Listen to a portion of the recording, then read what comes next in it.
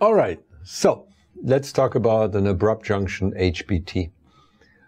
Again, this is in the context of having different heterojunctions available, different material choices, and let's see what we can do with that here.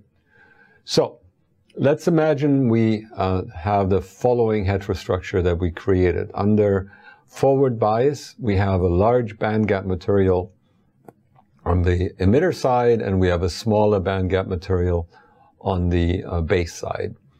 And we have band offsets here, delta EV in the valence band, and we have conduction band offsets here as indicated here, okay? So with the given lectures that we just had, you can imagine you can build such a thing. Okay, how would you do transport through such a structure if you're looking at the electron flow?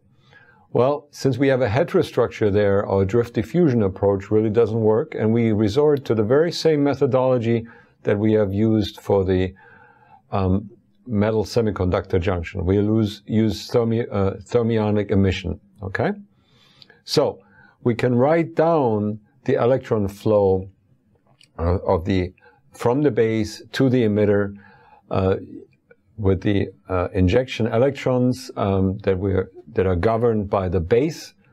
So these are the minority carriers, but we inject them with a particular velocity, and we have to overcome.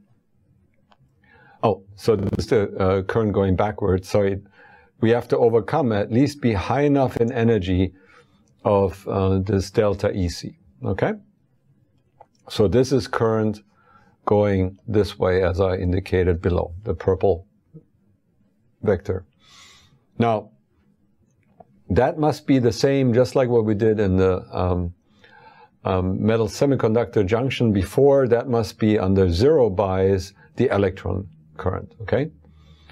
And so we can write down this electron current flowing forward, and it has this conduction band offset in it. It has the forward bias exponential in it. It has the velocity in it, and the effectively the minority carriers on the base side in the NIB over NB. Okay. All right.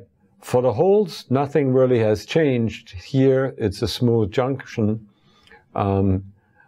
We can just use the normal expressions we had before from drift diffusion. Okay, so no change here for the junction flow for JP going in from right to left. Okay, we can calculate a beta from that if we just take the electron and the hole current that is flowing like this, and we have the ratio again between these two.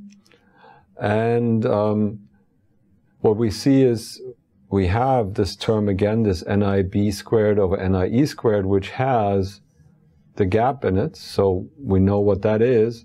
But we also have this expression delta EC in it, okay? And that stems back from effectively the reduction of flow where electrons have to overcome this conduction band edge, okay? Now, if you multiply these terms out, you find that beta has this term delta EV in it, okay? And delta EV is positive, okay? It's a positive value. So beta is increased by this exponential, significantly increased, if you make this delta EV large compared to KT, but it's only the valence band offset that is entering here in this junction, okay?